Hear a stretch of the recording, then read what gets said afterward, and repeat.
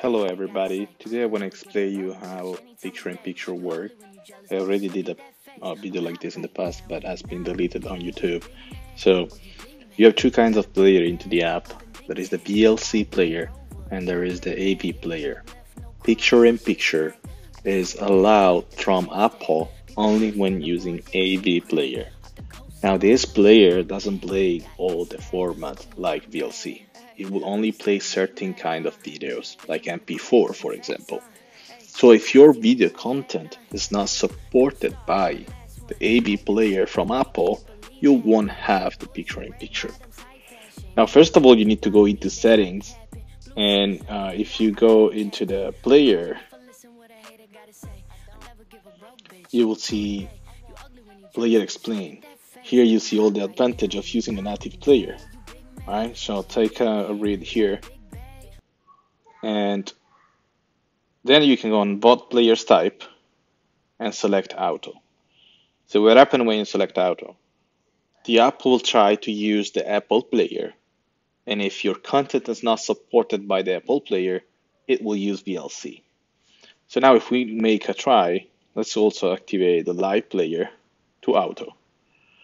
Now if I go on TV live, when I try to play something, these are fake stream, but these are streams that are supported by the Apple player, you will see the PIP button at the bottom.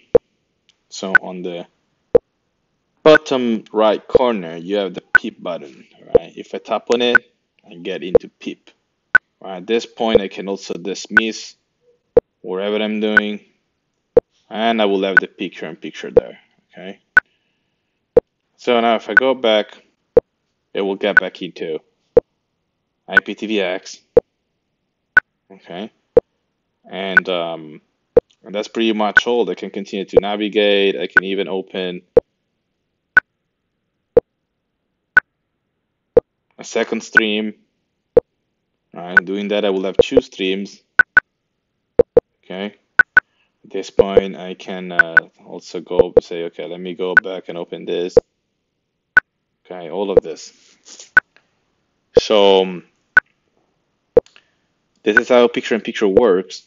But obviously, if let's say I open a video that is not supported by AV player, like for example, let's set this to VLC, right? Now we'll use only VLC. When I go back to one of this live streaming, I won't have anymore that button, okay? I will have other stuff here, VLC option, but I won't have the PIP button. So this is how picture-in-picture works.